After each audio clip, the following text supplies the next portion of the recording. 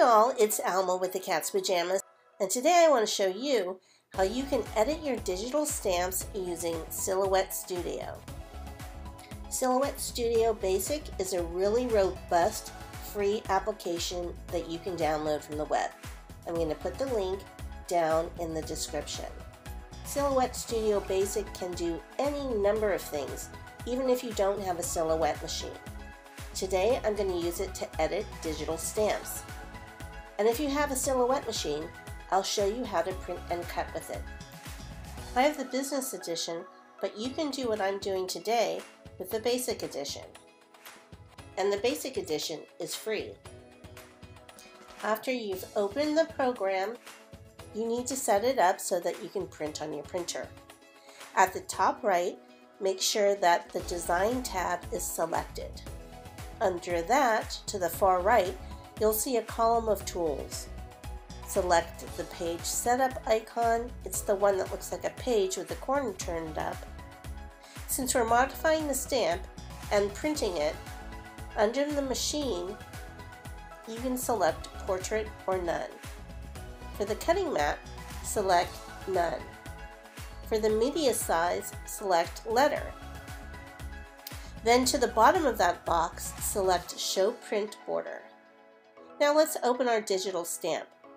Go to the upper left to the icon that looks like an open folder. Navigate to the folder that contains the digital stamp you want. I want to use the gnome from the Irish Coffee gnome set.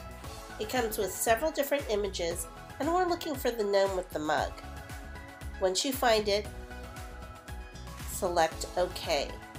And it opens to a new document in Silhouette Studio. And he's pretty cute, but I think I want to remove the shamrock on the mug so I can use the image year-round. I want to make the gnome a little bit bigger so it's easier for me to erase the shamrock.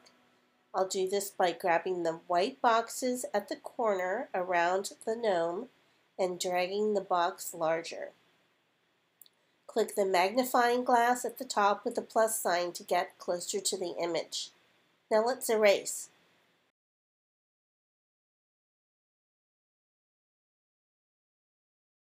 Go to the left toolbar and select the eraser.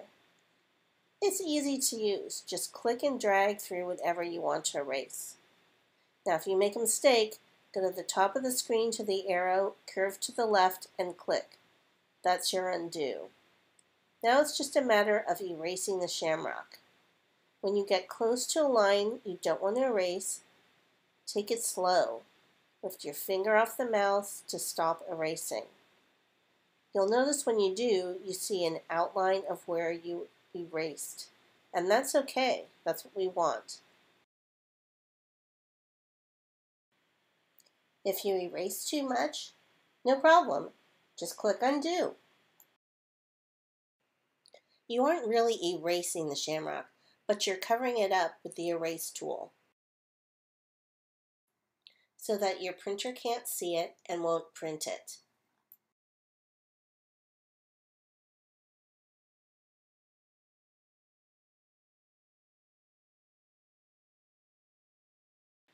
Now if you need to get closer, use the magnifying glass.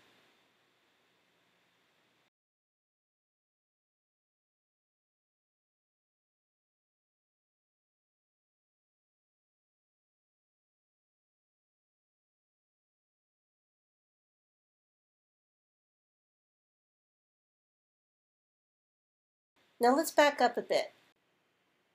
Click the magnifying glass with the minus to back up.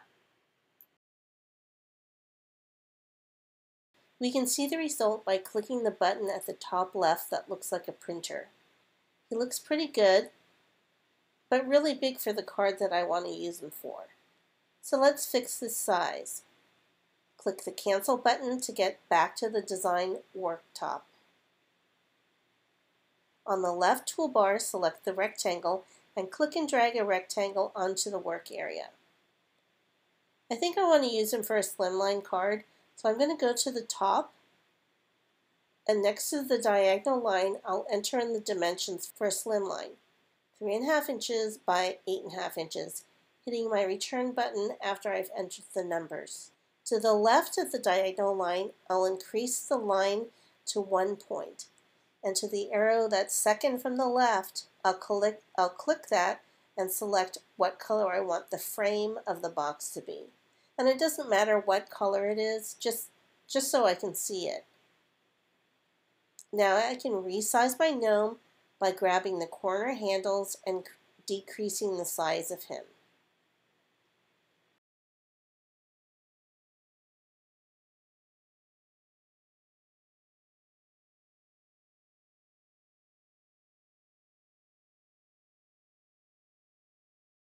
And I think that looks pretty good. Once I get him to the size that I want, I'll move him back to my workspace.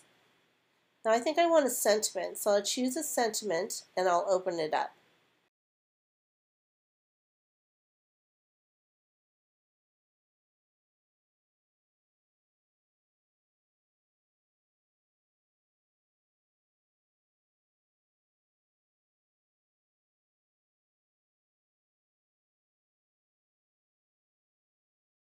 I'll go to the top bar to the Edit menu and select Copy.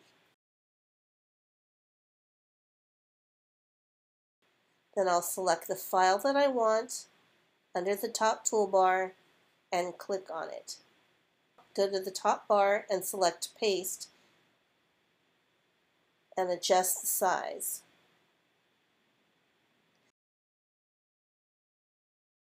Now I could stop there, but I don't like wasting paper, so let's create another rectangle and enter 4 1/4 by 5 1/2 inches. I'll get rid of the slimline rectangle. I'll increase the size of the rectangle border to 1 point and color the border to any color I want, maybe black. Now I'll select the gnome and I'll do a copy and paste and resize him by grabbing the corners of the box.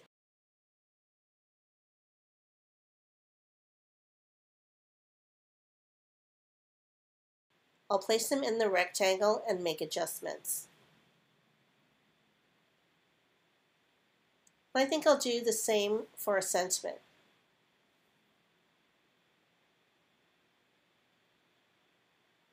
And while we're at it, I think I'll do another version of the sentiment. So I'll copy and paste it onto the workspace.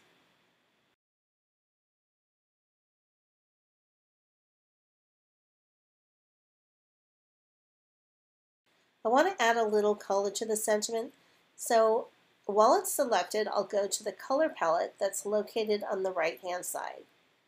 It looks like a paint palette. You can't miss it.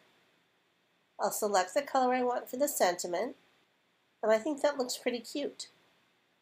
Now to change things up a bit, I think I want to make the sentiment 2 colors. I can do that too. Go to the top menu and select Object. Go down and select Release Compound Path. You'll know when it does that because you'll see the box holding the sentiment is now a whole bunch of boxes. And you'll notice that the open parts of the letters are filled in. And that's okay. I'm going to click on an area outside the letters and drag over the letters I want to change, doing a group select. And then I'll click the color I want them to be. I think black. And now let's get the open parts of the letters back. I'll go back to the top menu to edit and select Make Compound Path. See how the insides of the letters disappear?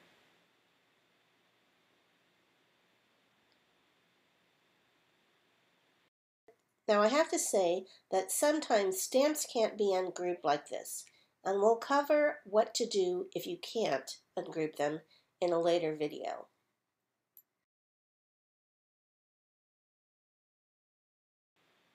Once I get it the way I want, I'll select the whole sentiment and go to the top menu and select Group.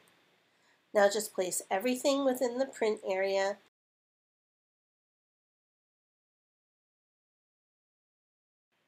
and click the printer at the top left. Select your printer and how you want to print it. Now what if you have a silhouette and want to use it to cut out your gnome? Here's how. Instead of printing your gnomes, go to the Page Setup palette and make sure you have selected your machine. In my case, it's a portrait, and the correct cutting mat. Make sure you select the Show Print Border and Show Cut Border, and then select the third icon above the Design Area Setup. That's the one that looks like a gray rectangle with 3 white corners. Then under Registration Marks, select On. You'll notice that your work area now looks like this. In the upper corners and the bottom left, there are black registration marks. Make sure that the items you want to print are within these areas and within the red cut area. Also make sure your areas are not in the grayed out areas. And then just print as usual. Now while the printer is printing, let's set up the cut areas for the gnomes. It's important not to move the gnomes from their positions. If you go to the Send button at the upper right, you'll notice that the areas we erased are showing up, even when we select Cut Edge. Now let's go back to the Design area and fix that. Select the gnome and go to the object and release Compound Path. You'll notice that the shamrock that we erased shows up. That's because the area we erased is clear. So select the area we erased and fill it with white.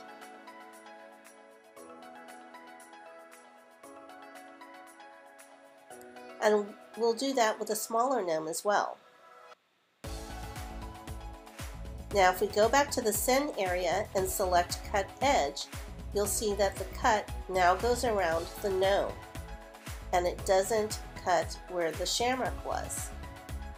Now let's save everything. Go to the top toolbar and save as Save to Hard Drive. Silhouette Studio will only let you save as a studio file, and that's good. That means you don't have to worry about overwriting your original digital stamp.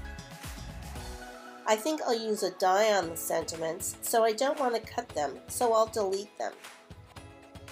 If we want a border around the gnome, we can do that too. Select the gnome and go to the toolbar on the right and select the star with an outline. That's the offset. For a border around the gnome, select Offset and use the slider or enter a number to determine how big you want the border to be.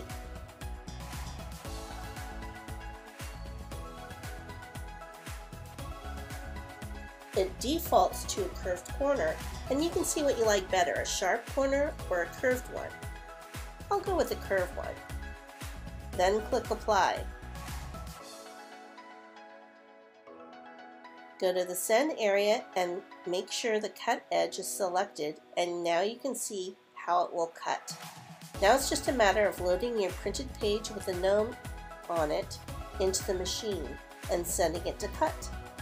The cutting machine will read the corner marks and use them to line up where you cut. And that's it. Now here are the digital stamps that I printed and cut out. I think they look pretty good. Now I get to color and make my card. It's easy to personalize your digital stamps. See you later. Have a wonderful day.